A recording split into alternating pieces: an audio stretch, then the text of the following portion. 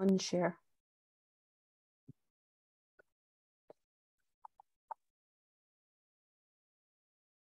Hello, everyone. So nice to see everybody, and I see some familiar faces joining our roundtable today. We're so happy to have all of you with us. We want to thank you all for coming to our May installment of the Amgen Biotech Experience Teacher Roundtable Series. I'm Jessica Juliuson, and I'm the Director of Community and Strategy for the ABE Program Office, and it's always a pleasure for me to host this roundtable series. For those of you who are new, these roundtables are designed for our incredible ABE teacher community from around the world, and it's a chance really for teachers to hear and to learn from both experts and from each other about topics of specific interest to science and biotechnology teachers. So we hope you find this series valuable. Please feel free to tag us in social media if you want to share your thoughts. We use the tag @ABE Prog Office, which Sarah will drop into the chat for everybody.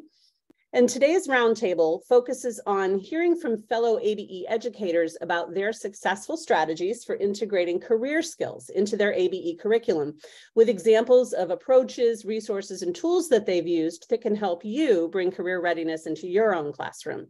And if you have great ideas of your own, we really would love for you to share those in the chat as the roundtable progresses. This roundtable will be recorded and posted on our website, and registered participants will also receive a transcript of the discussion and a copy of any materials shared today. We'll have hopefully some time for audience questions at the end of the roundtable. So please, we encourage you to put your questions in the chat at any time during the discussion at the bottom of your screen, and we will be sure to watch for those and to ask your questions at the end. So I'm going to jump right in by introducing our panelists today. Dr. Laurie Jackson-Grusby teaches biotechnology at Brockton High School at ABE, Massachusetts, since changing careers from academic biomedical research. She serves as the academic lead for the Massachusetts Life Sciences Center-sponsored apprenticeship program and the Massachusetts Department of Elementary and Secondary Education-sponsored Innovation Pathway in Healthcare at Brockton High School. Dr. Jackson-Grusby strives to incorporate student choice and agency as they approach scientific phenomena. And Laurie was a member of the second cohort of ABE Master Teacher Fellows in 2021-22, and will be serving as an advisor and contributor to the upcoming ABE Career Connections Toolkit, which is coming next fall. Dr. David Upegui, or just Upegui, as he is known to his students, joins us from ABE, Rhode Island. David completed his doctoral degree in education at the University of Rhode Island. He is a Latino immigrant who found his way out of poverty through science. He serves as a science teacher at Central Falls High School and as an adjunct professor of education. His inclusive approach to science education enables students to become problem solvers and innovative thinkers. He received the U.S. National Association of Biology Teachers Outstanding Biology Teacher Award in 2021, after previously receiving the Evolution Education Award in 2014 and the Presidential Award for Excellence in Mathematics and Science Teaching in 2019.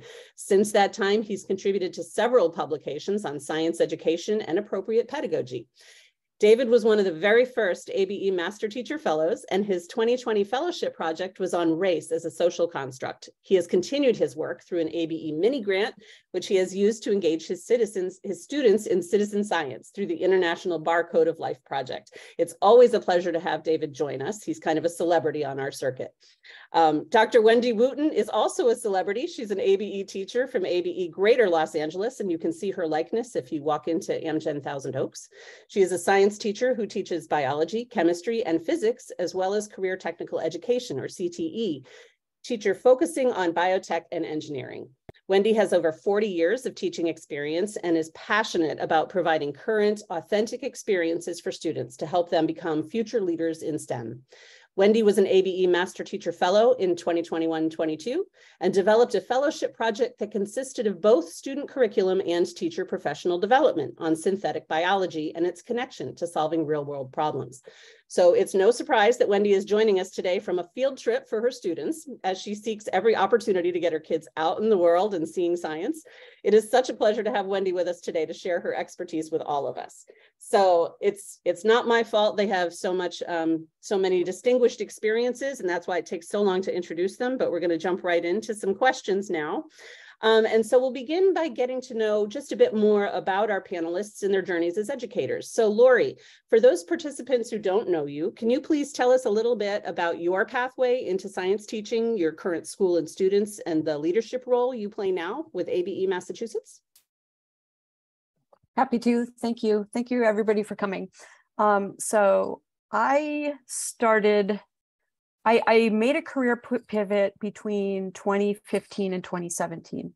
And so I was an academic researcher, had a lab at Boston Children's Hospital. My PhD is in genetics, postdoc at MIT, lab experience. And all through that whole time, I was very into the teaching aspect of my job as like an important part of my my job description and my sense of purpose. And so when grant funding became difficult to come by, I just decided for myself, like, I want to figure out how I can make education the center of what I do.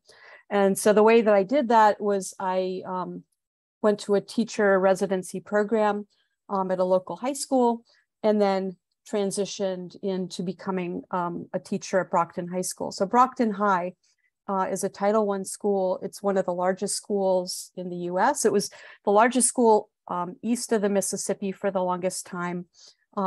Enrollment of north of 4,000 students. At one point, it was 4,500 students. And so we serve a very diverse community of students with a wide range of both socioeconomic, racial,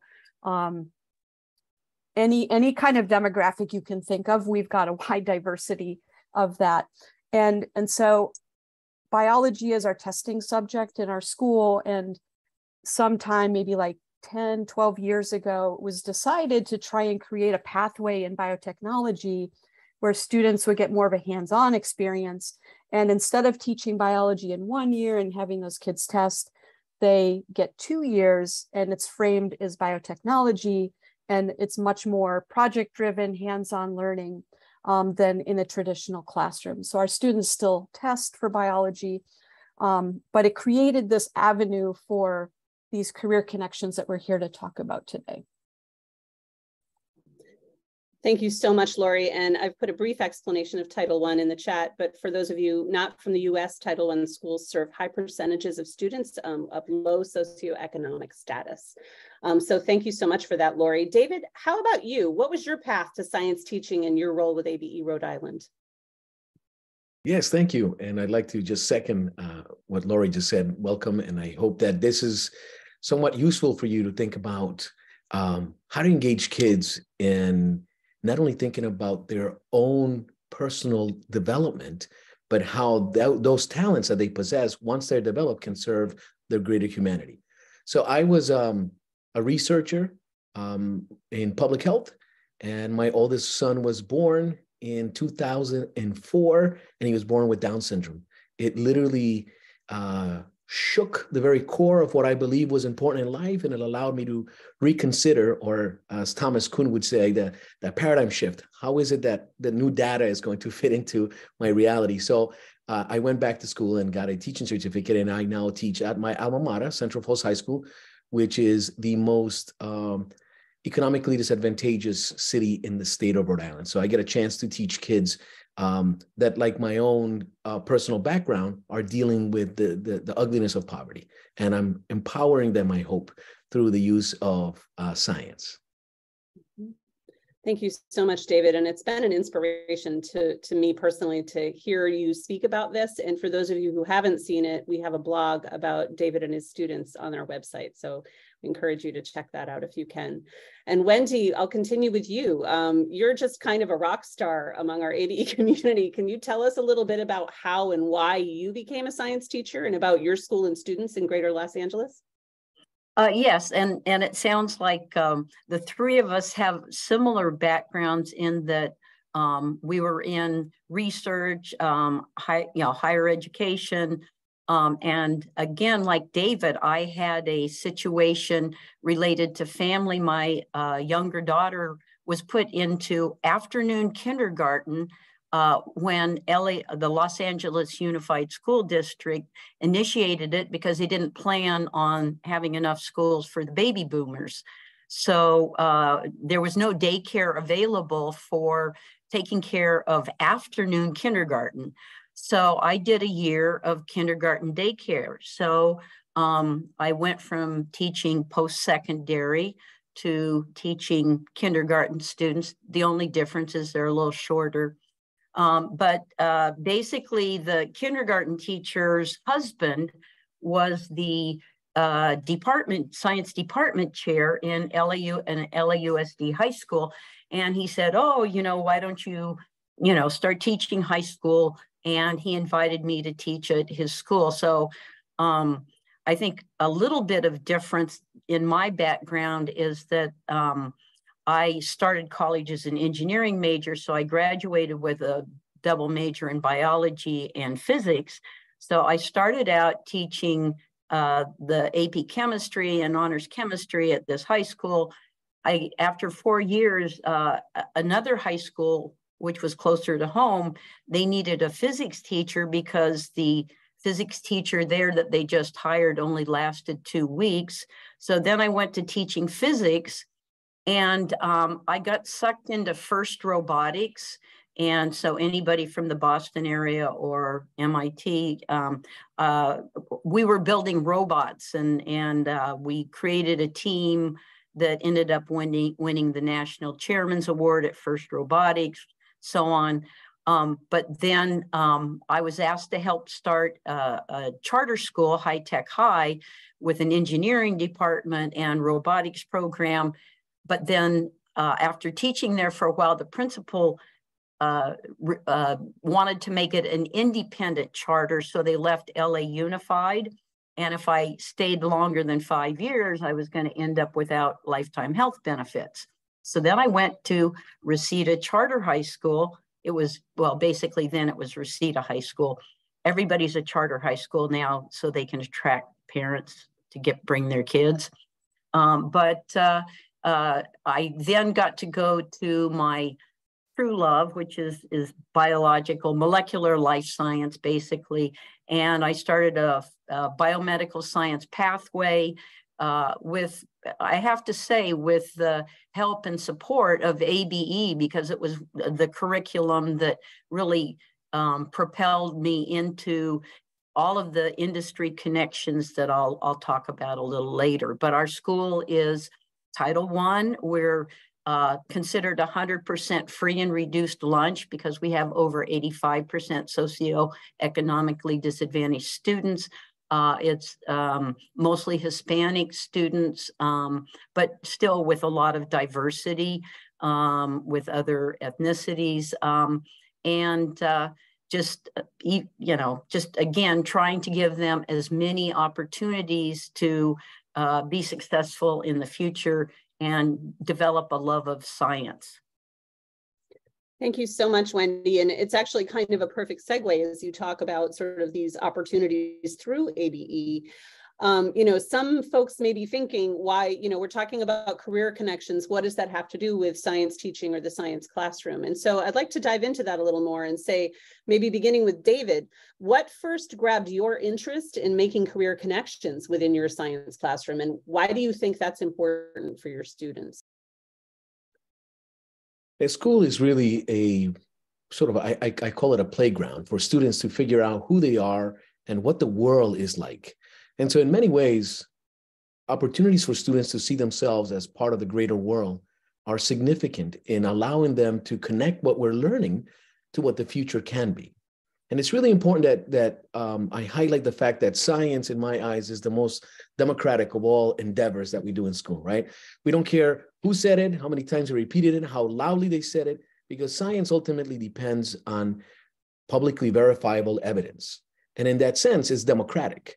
And I want my students to understand and value the fact that science is not dead, that it's a continuously growing body of knowledge, and that they can be full participants in that quest of understanding our natural world. So in that way, I think the connection is for students to recognize that there's a greater world out there. Sometimes it's easy for my students to think that, well, of course, Upegui wants me to do well because he looks like my Uncle Carlos. And that may be true, but that's not all, right? The whole world needs these kids to develop these talents because we're in need of real solutions for real problems that we're facing as a humanity. And it's especially important now as we begin to realize the gaps that have existed, between some of our populations within the United States, outside the United States, and the discoveries and the research and the trials that have gone before then, that there are gaps there, and there's inequity there. And so having a democratically participatory bench of scientists, for lack of a better term, becomes so important. And so I want to ask you the same question, Wendy. When did you first kind of start thinking, if you can think back, that career connections were important for your students, and how did you first begin helping students?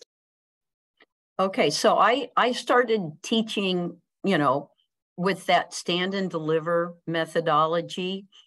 And it wasn't until I started doing robotics, where in FIRST Robotics, you're given a game for which you have to design and build a robot to participate or compete in. And so basically it was the discovery that if you give students a real world authentic challenge, and you give them the resources and opportunities, and then just get out of their way, they learn and achieve so much more than you could have ever given them, by lecturing and that kind of thing. And so, I've always tried to get kids into real world situations. And that's happened through, different industry connections that have been developed, and get them to experience that excitement and engagement in them solving the problems, and then they'll move on to be the people that solve the problems in the future. I love that. And I always think, as new teachers, sometimes you don't realize that it's actually easier to teach with engaging authentic content than trying to deliver the perfect lecture every time. And that's kind of learning that you get along the way as you go. But the kids love to know the answer to why are we doing this, and having that be clear. Laurie, how about for you? What was kind of your first experience with realizing that career connections matter for your students, and how did you go about it? So to be honest, that realization happened when I was running my own research lab. So I was always signing up for opportunities when we would have middle schools visit, high school students in the summer. So I had obviously undergrads and more advanced students and researchers, but anytime I could allow a high school student to spend a few months in my lab working side by side with me and with somebody in my lab who had, a good set of hands and was very good at explaining things, I wanted to get kids right from the jump. And just seeing like 8th graders putting on a lab coat and safety glasses, and just like seeing them light up in those moments, it's just pretty obvious that it's a way to connect with them. And once you have them in those moments, now they're open up to everything else that you want to have conversations with them about. I love that you can also share that experience, kind of coming from both as an industry practitioner and seeing how you could engage with students, and then as a teacher, how you could kind of work from the other direction and engage your students with industry practitioners. And that's kind of a, sometimes an eye-opener for people, is to realize it really can be that two-way street with that participatory education for students, a more holistic education for students. And so I want to move into kind of advice or insights. I know you're going to be all sharing some examples of what you do in just a couple of minutes. But before we do that, I wanted to ask if, as you have engaged your students with real world projects, with industry practitioners, with the concept of careers and career pathways, what kinds of advice would you give to teachers who may be just trying it out, or what lessons might you have learned along the way, whether the hard way or the easy way? So I'll start with you, Wendy. Any advice or insights you have for teachers just trying this out? Yeah, I think the advice I would give is that when you give students the opportunity to, make these connections, to like see themselves in a situation where they observe how an industry professional carries out their career, and that their people just you know, just normal people, it's really empowering to the students, and it gives them confidence that, hey, I could probably do this too, as opposed to the, you know, like the superhero image of, you know, a scientist. It's like, oh, I don't know if I could ever do something like that. But when you put them in a situation where they're shoulder to shoulder with researchers and industry professionals, and they're doing a project or something, and they're, you know, being successful and achieving something, then that gives them the motivation and confidence to, you know, say, I want to pursue this. I enjoy it, and I think I can do it. I love what you're saying about kind of humanizing the image of what it means to be in science, quote unquote, and to put people's faces on that and help students see themselves in science. Laurie, how about for you? Any advice or insights that you've gained along the way as you've attempted to make these connections with and for your students? Yeah, I really want to echo what Wendy said. So that, I think that is really the crux of it, is that a kid needs to identify with that role to take ownership of it. And so I think David even said this earlier of himself and his students. So that has really been our agenda, is really trying, because we've got a diverse student body, is really trying to make connections with a variety of different avenues, making sure that the scientists that our students are interacting with reflect that diversity, so that every kid has an opportunity of seeing somebody that they can see, you know, reflects who they might become. And David, I'll wrap up this portion of the roundtable by asking you the same questions. Learnings, challenges, advice that you have for new teachers? Yeah, I'll make it quick because I want to build on both what Wendy and Laurie said, which is there is a disposition, there is a particular way of thinking when you're considering the fact that education is no longer about content delivery, right? I mean, we can't just go up and compete with TikTok and YouTube. They have so much better graphics than what we do, right? So what we need to do is engage them in a way that is real and it's applicable. And I think that it begins with our mindset. It begins with us recognizing as educators that what we're doing is we're preparing the next Dr. Lynn Margulis, Dr. Rosalind Franklin, Dr. Jennifer Doudna, Dr. Emmanuel Charpentier. We are truly preparing these future stewards of the world to solve the issues. And so in that way, I think it's where we position ourselves. It's not just about assessments or fulfilling some state requirements. It's really about preparing these young minds to address the problems that they're going to inherit, sadly. And I can only imagine that that will serve a dual purpose, not only to help teachers make these connections with students, but also to help sort of re-inspire teachers. The why of why teachers go into the profession, and sort of remember your why as well as an educator. So I want to not take any more time using up your presentation time, because I know all three of you have some great examples to share and some resources that you've used and approaches that you've used in the past. So we always like to have practical examples and resources for our participants. So I will say, for those who are in our audience, we are hoping to have some time for Q&A at the end. So if you do have questions as you hear our presenters share, please put them in the chat. We'll be collecting them and we will ask them at the end of the roundtable. So I'll begin by inviting Laurie to share her screen and to walk us through her examples that she brought with her today. Laurie, over to you.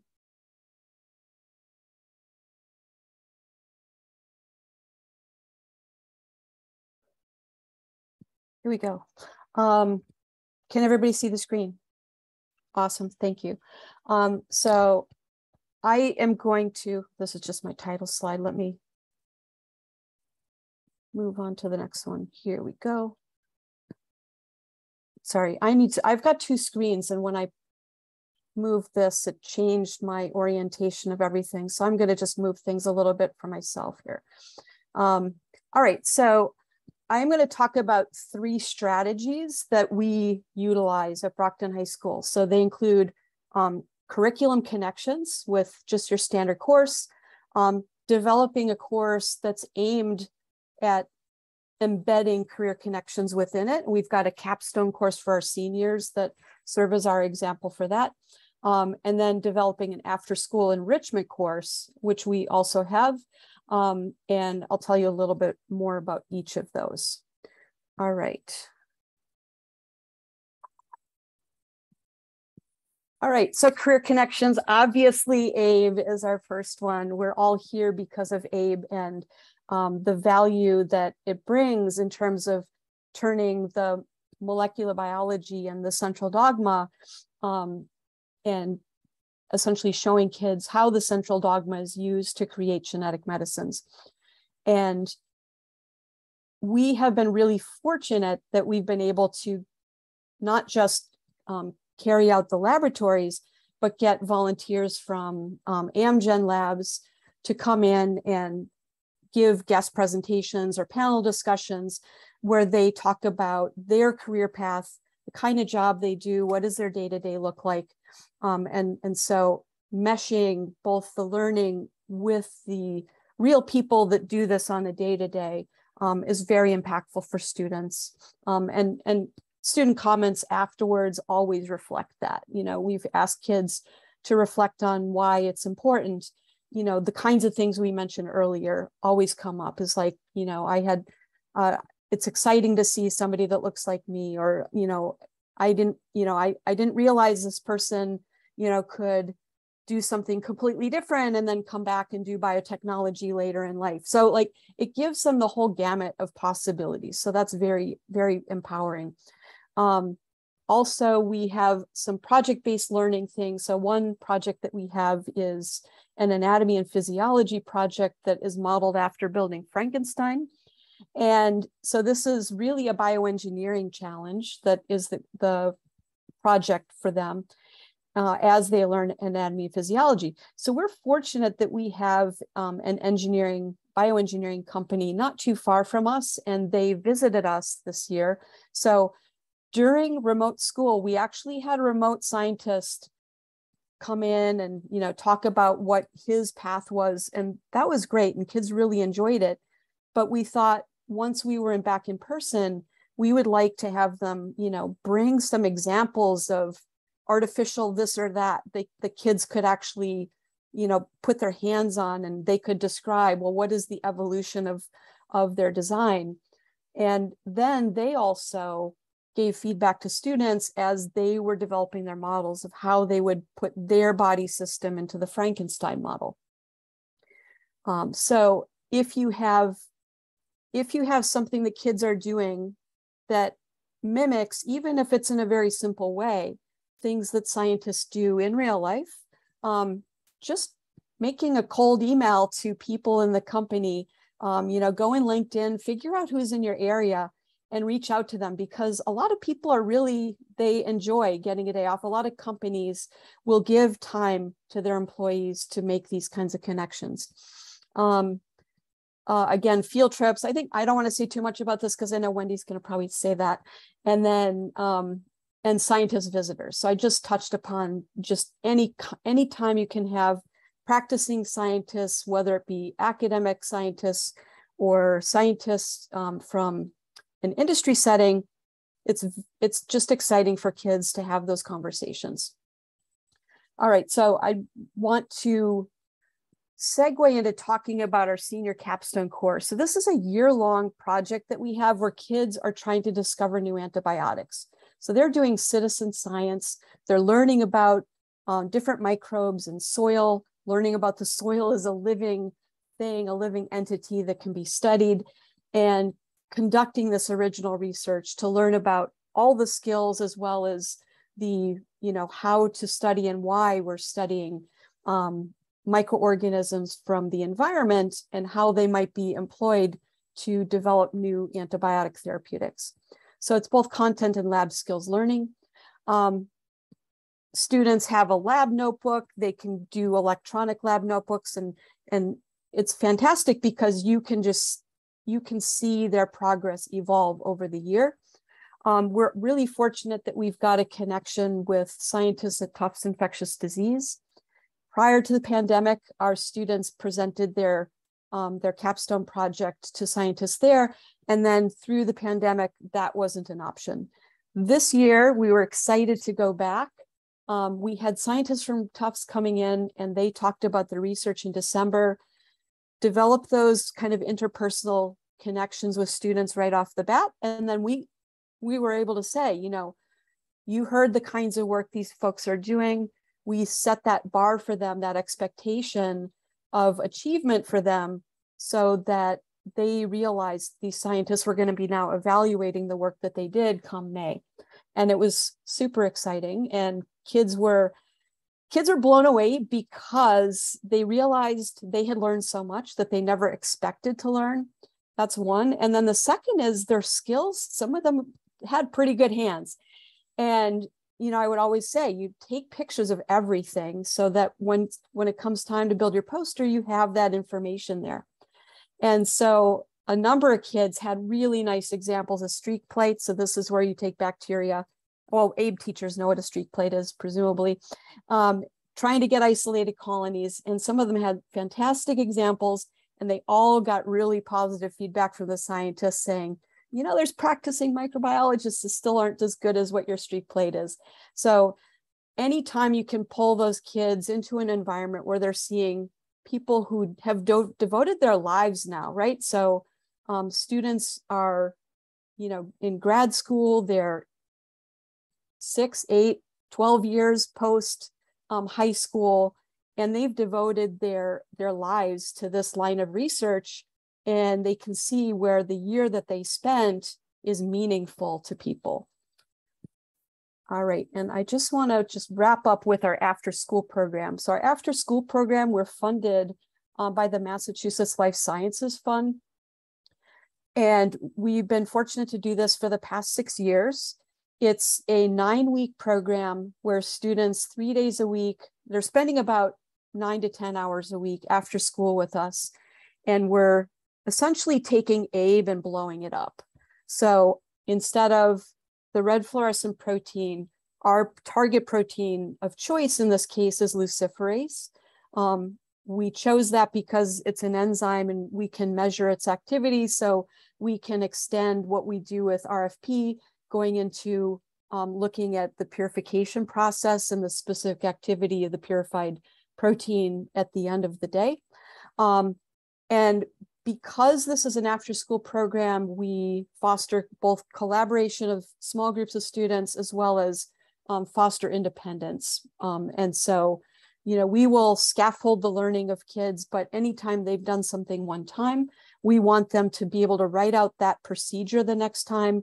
And then TAs and teachers will come around and check and make sure that they know what they're doing. So the goal is so that when they move on to a summer internship, that they have these skills. If somebody asks them to pour a gel, they know how to do that on their own. And so we have a few internship connection partners, the Dana-Farber, Forsyth Institute, Raygun Institute, and a number of others that have taken our students in the summer. And again, kids, so it's both a summer job as well as a networking opportunity. Kids come back from both from our program, but especially these summer internships, what they envision for themselves is completely transformed by these experiences. So it's very cool.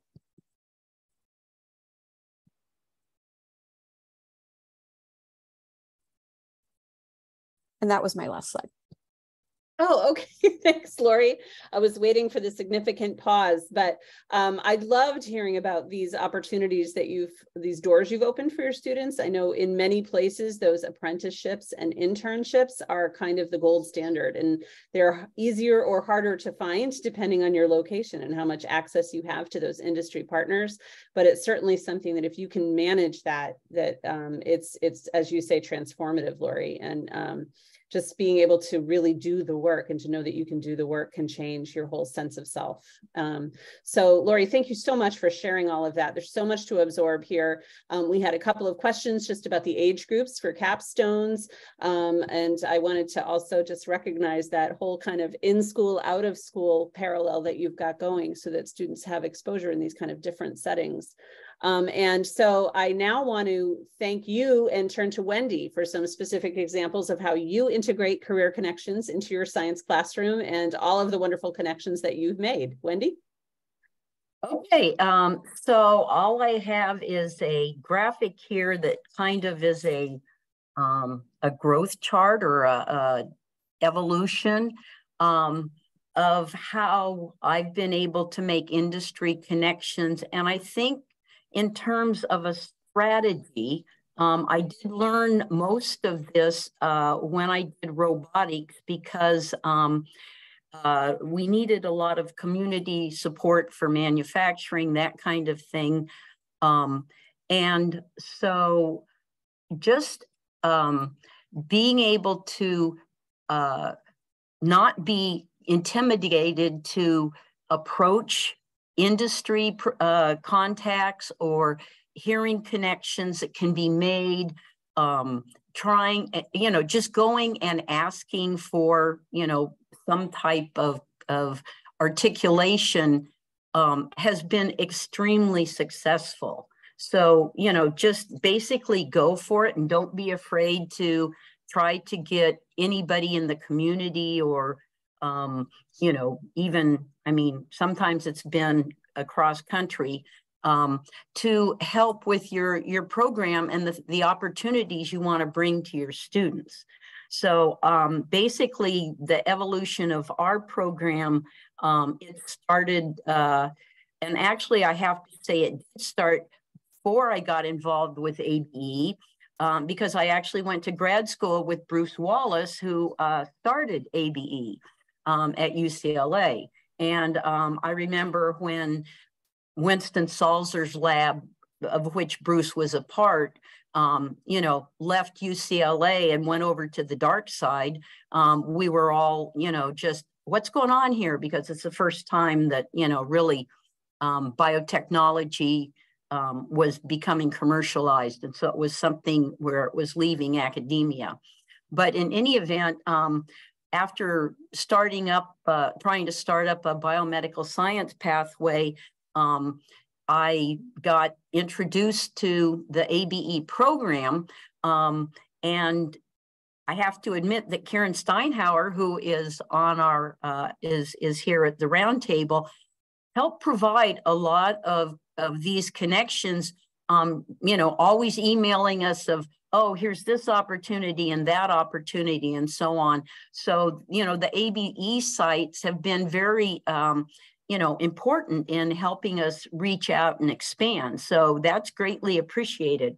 The first connection that I got involved with was after learning about ABE, I found out that they had a leadership symposium, or what they call DNA boot camp, at Cold Spring Harbor with the DNA Learning Center. And so I attended that. It was 2 or 3 weeks in the summer. And from there, I learned about all kinds of different programs and trainings through Cold Spring Harbor that I went to, GMO detection, mitochondrial DNA haplotype. We actually made that an integral part of our 10th grade identity project, where the students get their mitochondrial DNA haplotype from sequencing their mitochondrial control region, and seeing which out of Africa group they belong to. The genes to cognition program, the RNAi knockdown in C. elegans, which then allowed me, they had an additional training at Pasadena City College, where I met Dr. Wendy Johnston, who in Southern California is like the guru for biotechnology, which then led to, our connection with the Pasadena Bioscience Collaborative, and because they're a ABE distribution center now. So there's, a lot of things that came from that. But basically the curriculum that I was able to bring through that connection with Cold Spring Harbor was, very, very valuable. Another connection that Karen Steinhauer made us aware of was Coastal Marine Biolabs, because they were initially an ABE distribution center.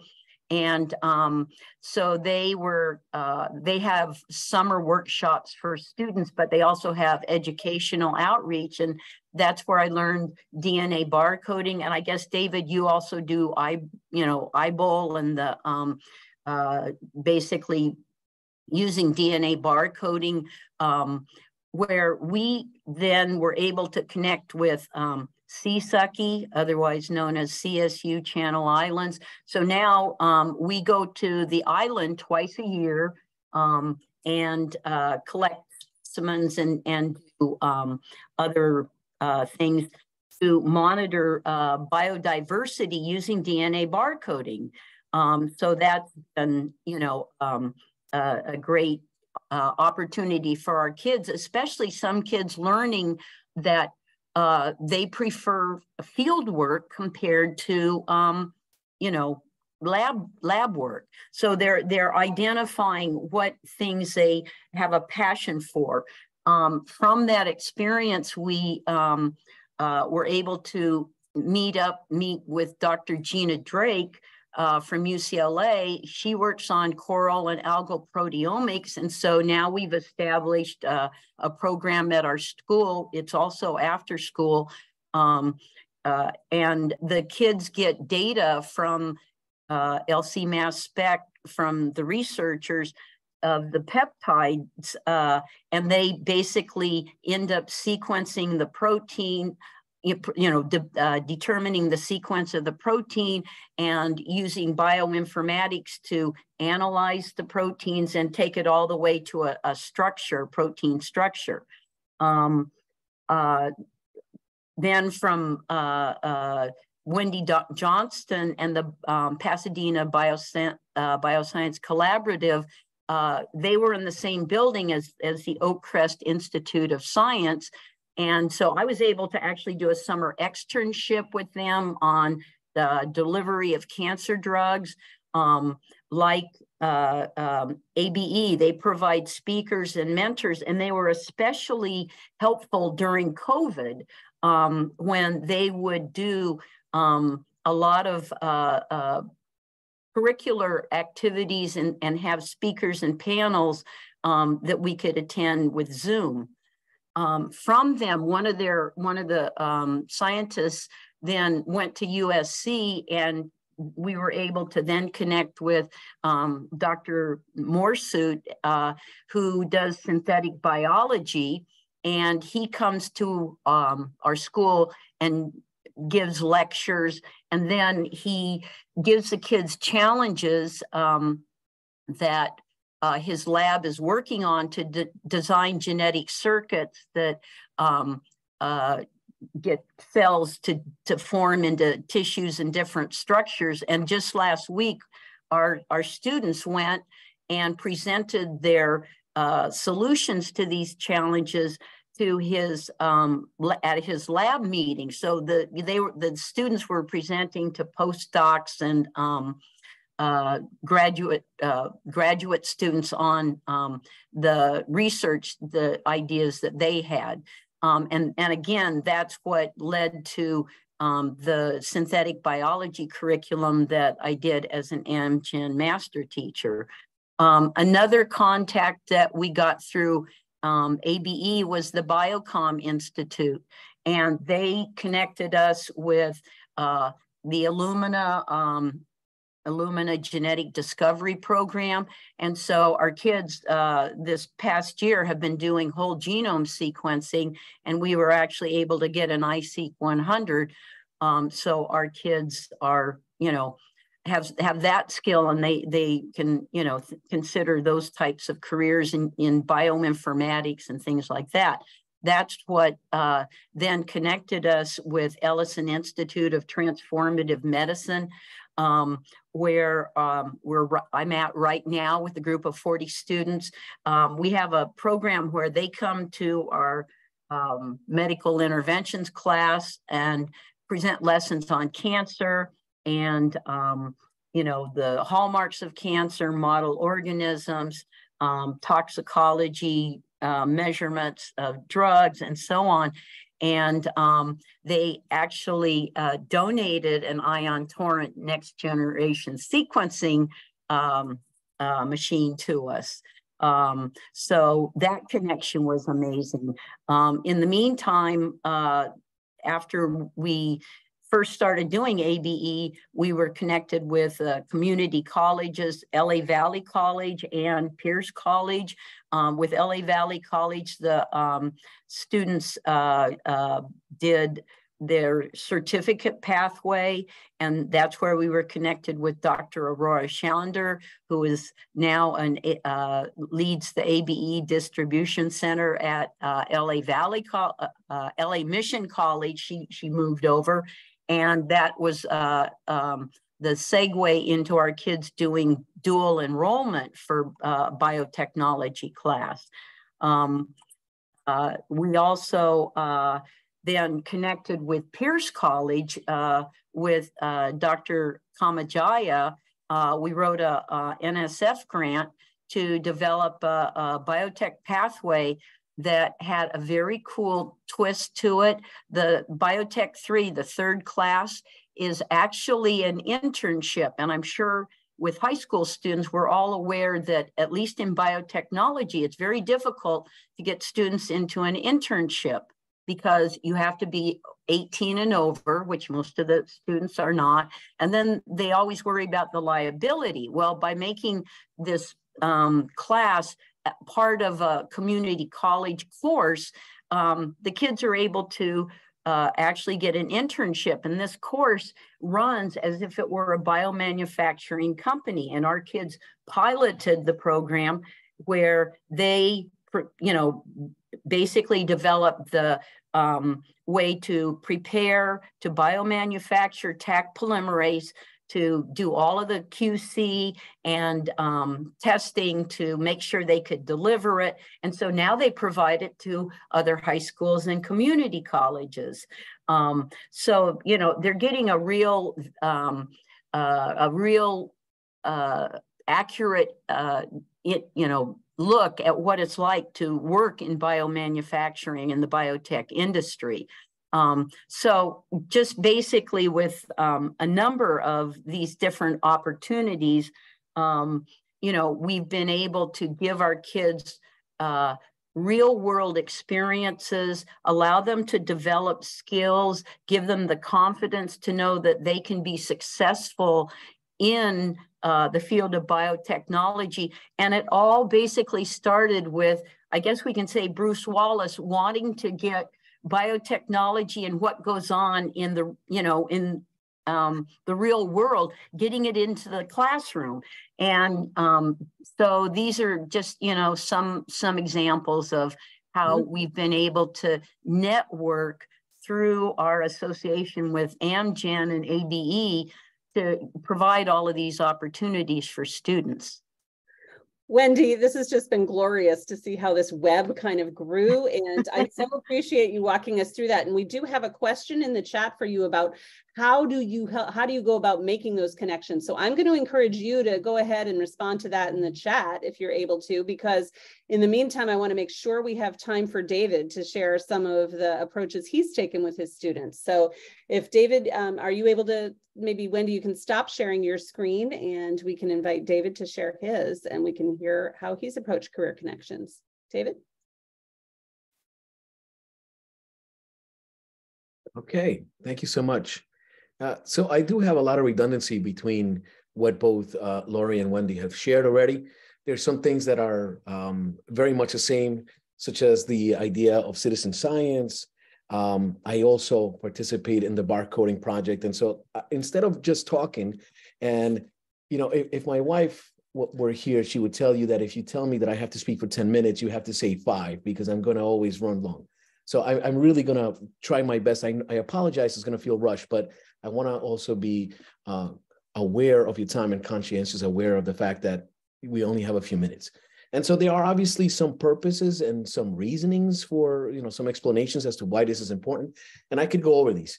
But I'd like to really focus on the last one more than anything else. So of course, it's going to increase motivation and engagement, and it's going to help students with their future employability. And of course, it's going to increase the ability for students to see application to their knowledge and to explore careers and decision-making to align sort of. So, but all of these are fundamentally still sort of economically driven.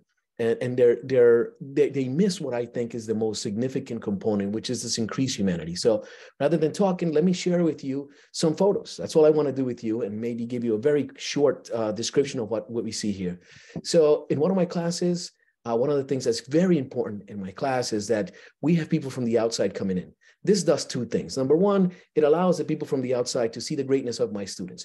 So here, for example, in the very middle is this young man that's next to me. Now, I know he looks like he's a student, but he's not. He's a physical therapist. But he happens to be a physical therapist who is very young. And my students connected with him right away, asked all kinds of questions. This is the same class. So you're going to see the same students. These are all from this year. And because I so often have people from the outside coming in, they're getting really used to what it's like to engage with professionals. This helps them to develop skills such as engaging in a way that is productive. Here, this is a visit by the Brown Medical School. And in the back there, you see that gray-haired man. That's Dr. Diaz, and I can call him that because he and I went to college together, and we had the same mentor. He is a primary care physician who works with the community. So he came in, and he also brought another physician as well as a gentleman named Luxon who works at the medical school. So they came in and talked to my students about their career path. Here are students also from Brown University that came in. You're going to see, again, similar. All my students are the same. And I hope you also recognize immediately that my students are, as Wendy would have said, inclusive of a large, diverse group of people. Here they are again. In this case, the young lady with the baby is actually a former student who is now a medical imaging expert. And so she came in and she talked to my kids, and this is consistently the way it is. And I want to finish with this one. You see the three gentlemen in the back. They are, as you can see, significantly older than my students. They are all war veterans. And the gentleman who's holding, what you can't see there, it's our class lizard. So we have we have several pets, but that's one of them. And he is a survivor of cardiac arrest. And he came in to teach my students and certify them in both CPR as well as first aid. And one of the things that's really powerful is the three gentlemen there, when they left, they said that that was the best class they ever had. My students were the best students they ever had. And they've been doing this for many, many years. And so what it did, that kind of visit, not only did it help in immediately improve my students' skills and sense of who they are, but it also allowed people that normally don't interact with my students to see the greatness in them. And so this was a dual win for all of us. I have one more here, that lady with the dress there in the front. She is a public health researcher that I worked with at Brown, and she came in to talk to my students. Here's another one. This was a former student, a former teacher, and he came in to talk about his role growing up in the city and dealing with mental health and sort of the anxiety that comes with that. And this last picture from that class, the gentleman on the far left, he is I guess he would be considered a computer programmer. He's a programmer who works with neuroscience. And one of the things he does is he is one of the people that has helped develop that technology of remotely controlling robots through the just thinking itself through neural activity. So he came in, he talked to the kids. They absolutely loved it. They engaged with him. Another thing I want to bring out, again, reiterate what already been said, is bringing experts of the content that you're covering. In the case, the gentleman in red, I don't know if you know that is, but that's Dr. Ken Miller. He is a recently retired professor at Brown University who comes into my classroom every year. And one of the things that happens is that he tells my students about the new parts of biology that have to be included in his textbook. So this is Miller from the Miller and Levine textbook. And so he talks about his personal story, how he got to where he is, and then describes what's new in biology, why biology is an exciting area of academic sort of inquiry. Another thing that I feel is important is, again, this citizen science. And I know that in this call today, we have Dr. Osgood, and I am so thankful for her support, because even though it's not part of the sort of traditional ABE program or the Bruce Wallace program, she has continued to help me to make sure that my students are doing real science in the sense that, for example, this is a picture I took during February vacation. So there was no one else in the school except these 47 students and I. And they came in specifically to take care of their B samples. So when the students realize that this is authentic, real, situated science, that this is legitimately something that is worth their time, they're going to step up their game. I also wanted to mention this here. So the gentleman in the red robes, or I'm sorry, not red, sort of orange peach robes, that's Swami Yogatmananda. Now I could tell you a long story about him, but this is not necessarily a scientist. This is someone who comes into the class, and I have tons of pictures of him because he's been coming to my classroom literally for dozens of years. And what he does is he comes to describe to my students what his path was. And what we do is we also do this pre and post where we look at the effects of meditation on physiological metrics. So we measured heart rate, we measure breathing rate, we measure sort of semi-qualitatively, quantitatively how their mood is changed. And so what the Swami does is he brings also someone that looks very different, not in the same way that my students are used to seeing. There are very few people from Asia in the city where I work. And so this is a great way to also increase who they are. And the last thing I want to finish with, because I know our time is running short here, is this idea of how can we take students and turn them into transformative intellectuals. So this is something that I've done officially for the first time, thanks to the little ABE mini grant. And what you have here is, that's my colleague in the gray, but these are students, my students, teaching younger students about biotechnology, about science, and giving them the skills. And so what happens when that kind of interaction takes place is that my students are aware of their own knowledge, their own power, their own significant contribution to the community. And the younger students are able to look at them and recognize that they look like them, that they can do something like this. They can see themselves in this kind of a situation. So this was a win-win for both the little kids, or they're not little, they're all taller than me, but the younger students as well as my students. And here, for example, with the long hair is Maribel, who will be going to Providence College and definitely going into medical school. So I'd like to stop there. I know, again, I'm sorry that I had to rush, but that was the only way to get through all of that. So thank you. Thank you so much, David. And I know that we are wrapping up too, but I want to thank all of you who have been commenting and watching, and we will have this recording posted for all participants, and we'll share our materials with our registered participants as well. I want to thank all of you for these lessons that we've been hearing about from all of you, engaging the whole student, keeping things authentic, thinking about things, experiences that are transformative. And so we'll continue to explore this idea of the how. How do you go about building these relationships? But I want to wrap up with something that Wendy said, which is, basically not being intimidated. Be fearless, be courageous as you go to help make these connections for your students, because it's worth it. Because they can have these experiences and it transforms not only themselves, but as we just saw, it can pay it backwards, forwards, down to younger students, and then you have systemic transformation.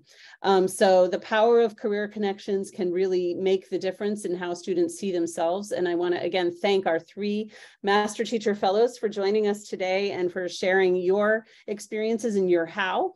I have a feeling we're going to be coming back and probably doing more on this topic in future roundtables. So thank you so much, all of you, for being with us today, and have a great rest of your day.